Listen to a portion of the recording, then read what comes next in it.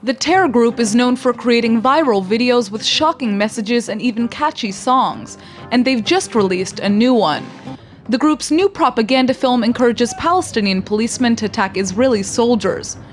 If this sounds familiar, that's probably because we reported on a PA policeman, Amjad Sukari, who was shot dead after firing at IDF soldiers at a West Bank checkpoint in January.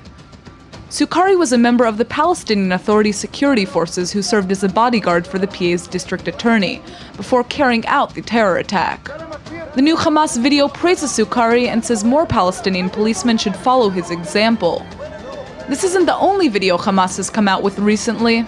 Last month, the group made a viral music video that displayed singers dancing and encouraging suicide bombings of Israeli buses.